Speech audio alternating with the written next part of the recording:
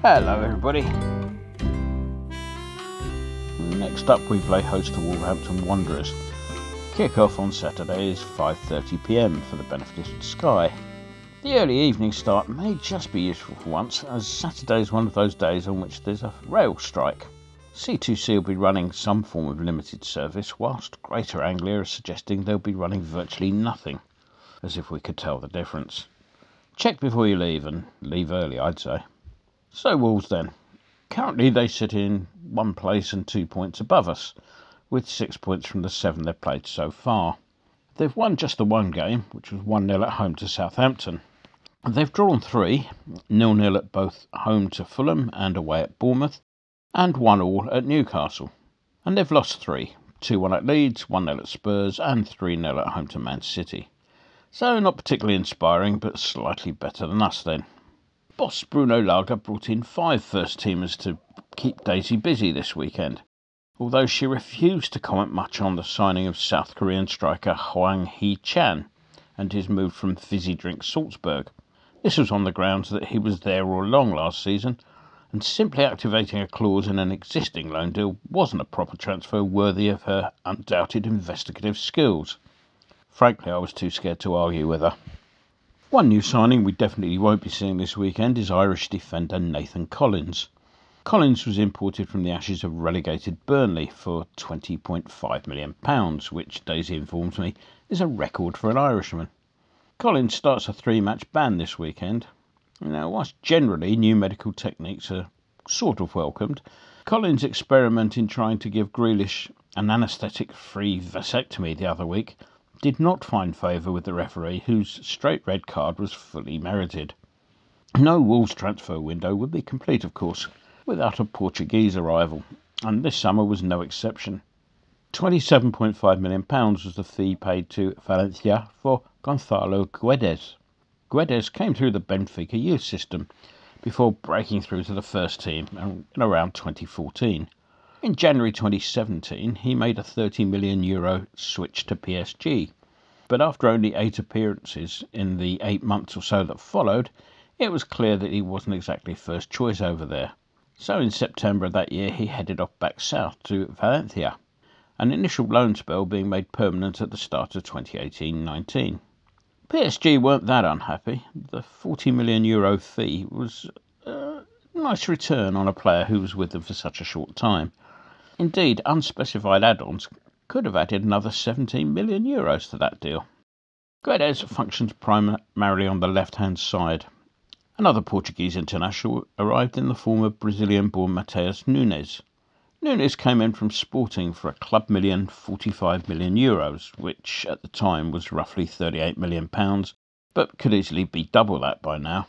Every time I look up the exchange rate, the display whirs around like the far right of the clock in a 100-metre sprint, so Lord knows how much he's worth at the moment in sterling. In sterling, £15 million was the fee paid to VfB Stuttgart for Austrian striker Sacha Kaladzic. Unfortunately for the player, he managed to prove that it's not just us who sign players who get injured shortly after arrival. His debut came in the 1-0 win over Southampton, but he lasted only until the interval. It's subsequently being discovered that he'd sustained an anterior cruciate ligament tear. Although he's had surgery, it's likely to keep him out for the rest of the season. Kaladzic's misfortune left them short of numbers up front, prompting the signing of Diego Costa, who was available as a free agent. He'll be remembered for scoring a late and rather undeserved winner against us one year, after being allowed to stay on the pitch after an X-rated challenge on Adrian.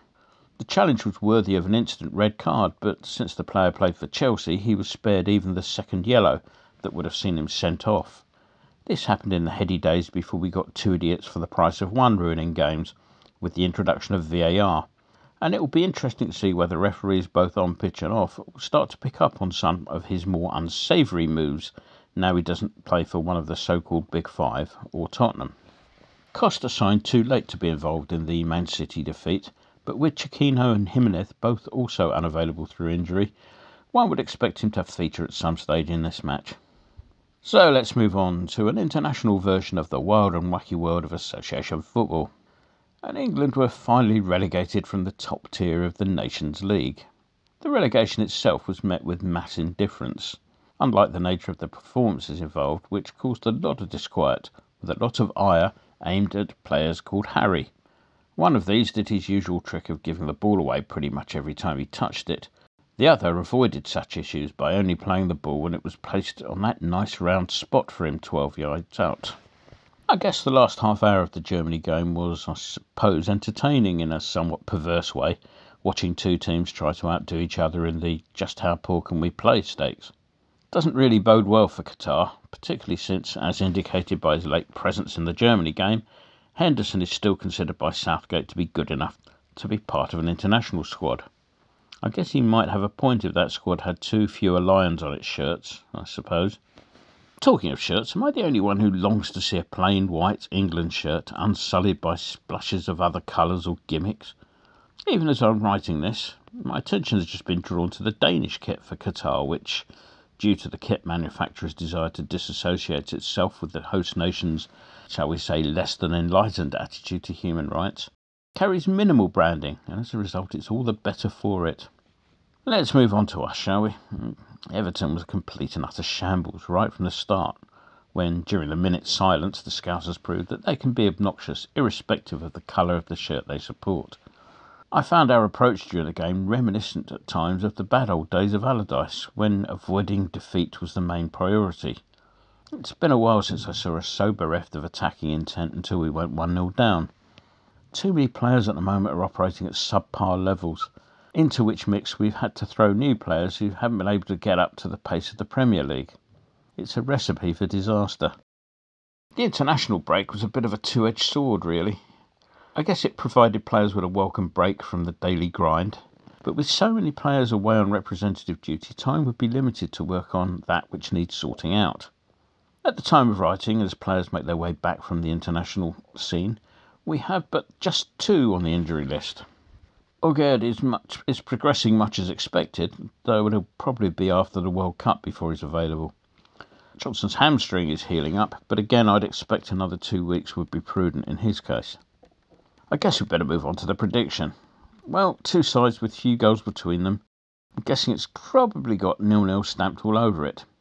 However, I reckon that if Mr. Moyes has had a chance to sit any of the squad down over a DVD of that last performance, there ought to be enough of a reaction to, well, spark a reaction on Saturday.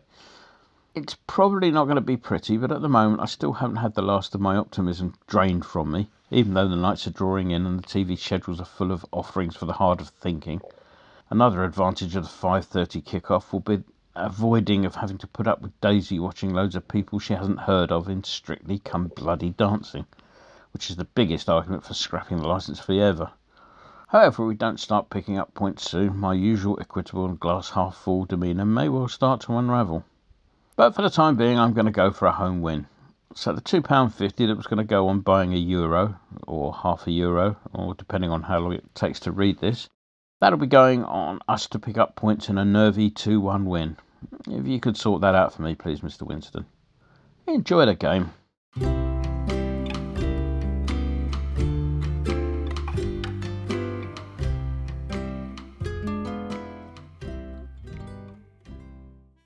So we're here in the offices of a Late Late Show with the host of a Late Late Show, James Corden. Hi. Big West Ham fan. Yes. And big knees up Mother Brown, man. Yeah.